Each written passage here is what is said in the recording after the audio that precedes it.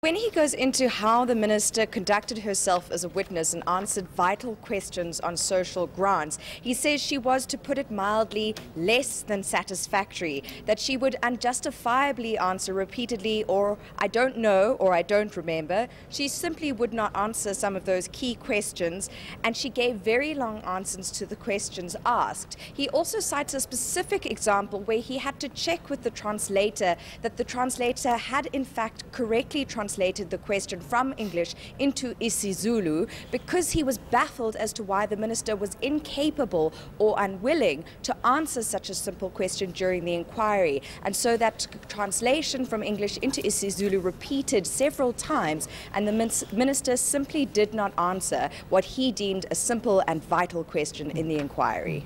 So what's the conclusion from all of this, Erin? I mean, just from that report, what does it answer the question as to, whether she should be held personally liable for the legal costs? Does it actually take us to that end point?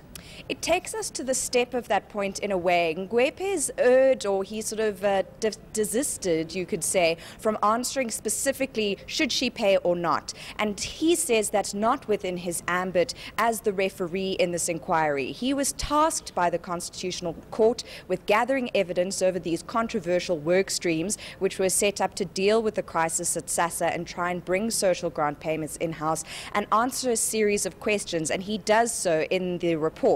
So he answers, did the minister set up the work streams? Yes, she did. Did they answer directly to her, which flouted government protocol? They were meant to answer to the CEO of SASSA. Yes, they did. Then he gives a date on when those work streams were appointed in 2016. And finally, he answers the crucial question, why did the minister not disclose to the Constitutional Court that she had been involved with the work streams, that these work streams in fact existed, and that they answered directly to her? And he says in a roundabout way, and I'm going to paraphrase here because it's very shrewd legal language he uses at the end of this report, but he really says she doesn't answer those questions and disclose that to the Constitutional Court because it implicates her in this question of costs. Should she personally pay to the Constitutional Court and pay the legal fees of her opponents over the SASSA debacle? And in a roundabout way, he gets us to the step of that answer, which I think the Constitutional Court will be inclined to say is yes, but we will have to see what the bench decides.